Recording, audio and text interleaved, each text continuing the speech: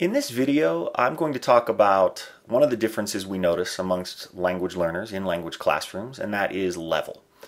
Knowledge of what constitutes different language levels, the abilities and the language that we teach at these levels, comes with experience, but I want to give you a broad overview and get you thinking about this very important topic.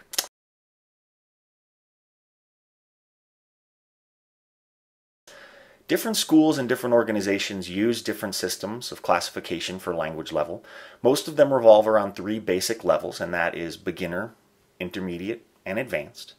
The system I'm going to talk about today is a broad 5-level system, and to inform that I'm going to use two different systems of classification used by two different organizations.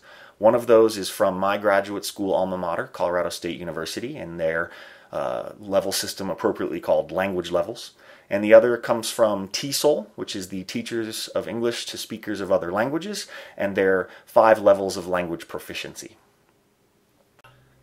Starting at the lowest level, what we might call level 1, CSU calls true beginner and TEFL calls starting, we have learners that have limited or no understanding, limited or no communicative ability.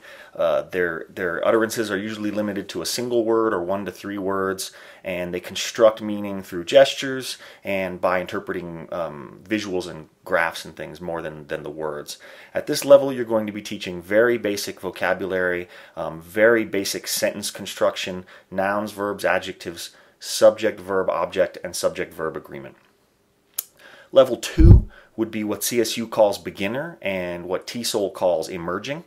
At this level, they're using some vocabulary and grammar, but very simple. They're able to understand short phrases and questions, and they're able to give short answers. They're still producing a lot of basic errors, a lot of systematic errors, and their communication is highly hindered by these errors. At this beginner level, you're going to be teaching the simple tenses, past, present, and future, as well as things like modal verbs, and maybe moving into a slightly higher level of vocabulary. Level 3 would be what CSU calls low intermediate and TEFL calls developing. And at this level, students are generally able to interact and communicate, but still making numerous errors.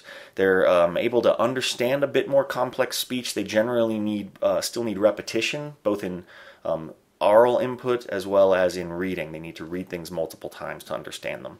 At this developing level, we're teaching maybe expanding beyond simple sentences into compound and complex sentences, and we're looking at the different aspects of grammar, the continuous progressive aspect, and maybe even moving into the present perfect a little bit.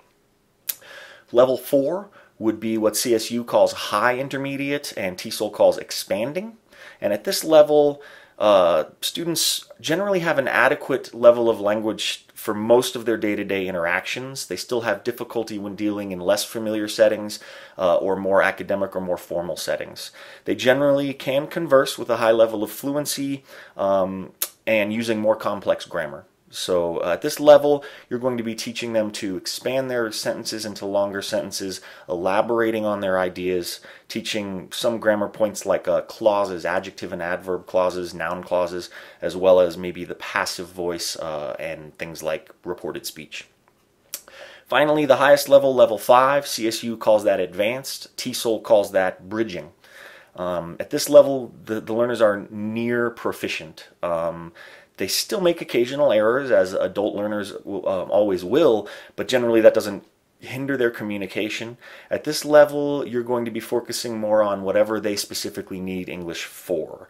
You're going to be helping them create extended presentations or writing academic papers, maybe learning technical vocabulary within their job. You're also helping them with colloquialisms and idioms and things that will help them sound more like a native speaker and totally understand everything that native speakers say. So that is a general 5-level overview of language levels. I should point out that if you're interested in teaching in Europe in the future, you would look into something called the Common European Framework for Reference of Languages, and that's a 6-level system that's being adopted across all of Europe. And so I encourage you to look into that and look into many different systems as you start to explore different levels of language.